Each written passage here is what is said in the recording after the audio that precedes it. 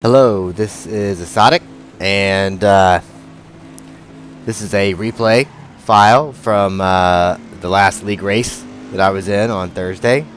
I figured it would be more interesting than me sitting in the pits talking about all these apps, which is what I'm really here to do.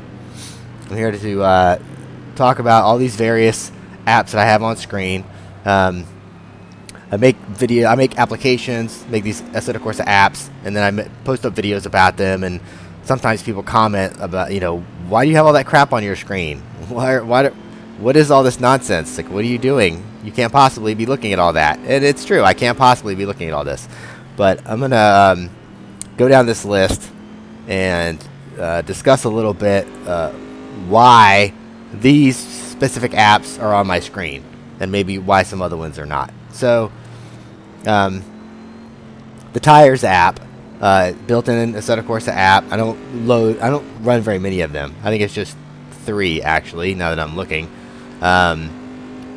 but the tires app I do really like. It gives me a really good indication of my tire temps, so I can sort of just visually kind of look over. And it's not working now because some of these apps don't work properly in replay. In a replay session, and it's unfortunate, but whatever. We won't see them working, but we still see them on the screen. This has a really good indicator for, are the tires hot, cold? Did I really overheat the tires? Are they glowing red? Because if so, I probably need to be a little bit easy on them, especially in corner entry. If you skid a tire too much, it'll flicker at you, and that's a really good indicator that, hey, you need to be cool. Let the tire settle down before you really ask too much of it. So I do like the tires app. The pedals app, I use that mostly in replays if I'm trying to analyze my performance. I'm trying to figure out, okay, what am I doing with my inputs around this turn? Does it make sense? So a lot of times you sort of look at this data in a Motec analysis window, but it's nice to be able to see it while you're watching yourself driving. So that's kind of nice.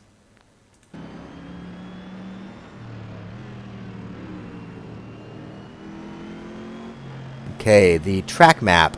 I can't give a good explanation, but I don't like Heli Corsa, and I know a lot of people use it and love it, and I just don't. And anyway, but if I have an off type of situation, I need to know if it's safe for me to re-enter the track.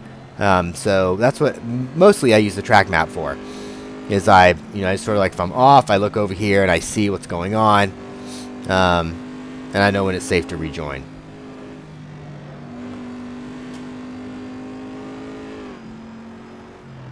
The track description. Again, I don't look at this very much, but I am trying to learn what all these names are. There's a lot of names to learn, so I like having that thing on the screen where I do have a chance to kind of look over. Oh, Corinthio, or however that's said. Performance Delta. I do run the Performance Deltas.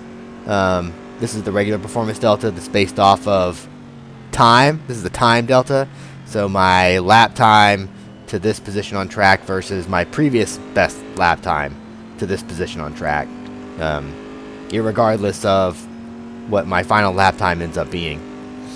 I reference this thing mostly during my practice sessions, and the NAGP, we run endurance races, so there'll at least be a pit stop in the middle somewhere. So we're running maybe an hour and a half race with a pit stop in the middle somewhere. And so I'll try to put in, maybe 3 or 4 full stints in that week leading up to the race, just so I get more familiar with the track and figure out, what I can get away with. And these performance deltas are really good, when you're trying to figure out what to do in certain corners. Did that help? Did it hurt? And having a real-time feedback of, did that make my lap time better? Yes or no? It's definitely beneficial. I don't look at it as much during a race because I try not to get distracted.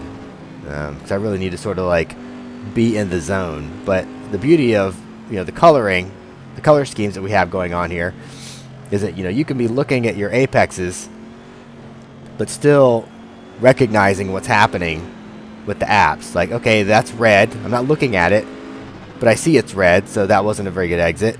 And over here, I'm seeing, okay, that is now turned green, yellow. Okay, I'm kind of down a little bit, so I'm not doing as well, but I've got this guy behind me. He's kind of pressuring me. Is this where I overdrive? No. Okay. So my gear indicator is the same sort of thing. Like, I don't look at it, but if I'm looking here, I can still read it. And I like having the gear really nice and big, just so I can keep track of it. I can't keep that number in my head as I'm driving. I'm just too busy thinking about other stuff. So having that visual indicator there, I really appreciate it. KMH Delta, again, this kind of goes in with the time delta.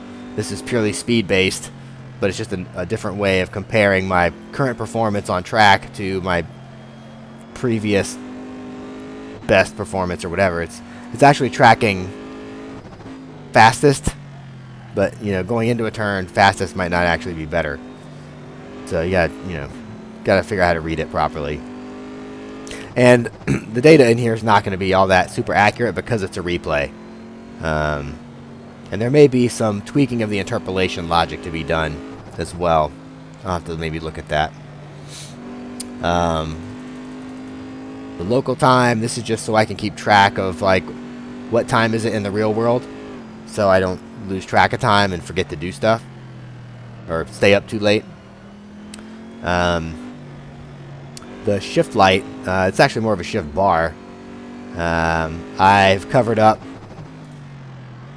the shift lights of the Corvette with this bar, just because I don't want to see all of that stuff going on. I just want kind of like a Pavlovian sort of like turn red shift,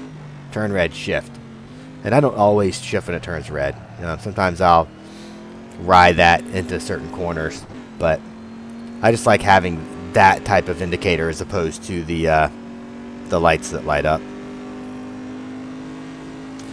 Fuel usage, it's not working right now, but the fuel usage will show me my liters per lap that I'm using, which helps me figure out how many liters I need for a stint when we're doing these endurance races. It'll also, as I get closer to the end of the stint, if I'm getting to the point where I'm almost going to run out of fuel, it'll give me an indicator, and it'll tell me exactly how many laps I can complete with the fuel load that I have in the car, which is super handy. Like if I'm, if I got like another half a lap to go, but I've only got, 4/10 of a lap worth of fuel, I gotta really start conserving. But you should never get in that position, because it'll tell you far in advance. When you get down to like you got 2 laps to go, it'll turn yellow and warn you and stuff. So I like having that there. The pit config. This is for, normally I set up different strategies in here. This race I didn't have different strategies because for some reason I just didn't think I would need them, when thankfully I did not. I guess the only different strategy, like this is basically a full stint of fuel with full repairs, and then this one is okay, I don't really need a lot of fuel, but I do need some repairs done, and this is where I messed up my corner and lost 4 seconds in 4 positions. You're welcome, guys.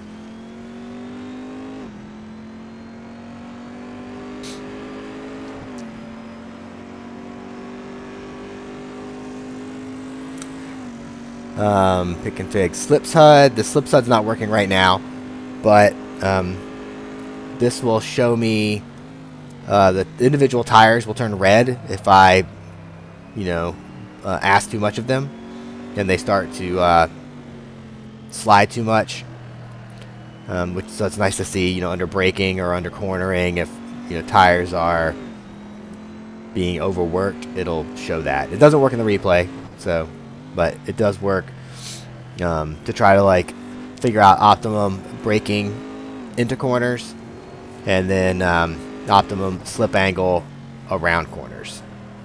And again, I don't look at it constantly, just I'll sometimes try to notice it, especially if I'm working on a particular corner and trying to figure out, you know, what can I get away with. It sort of helps me figure that out.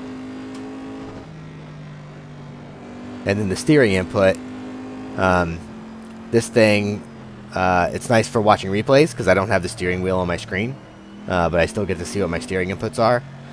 And if the car's sitting still and the steering wheel's not centered, it'll turn red. So it's a good indicator that, like, hey, you need to center up your steering wheel before you put the power down, or you're probably going to go in a direction you don't expect.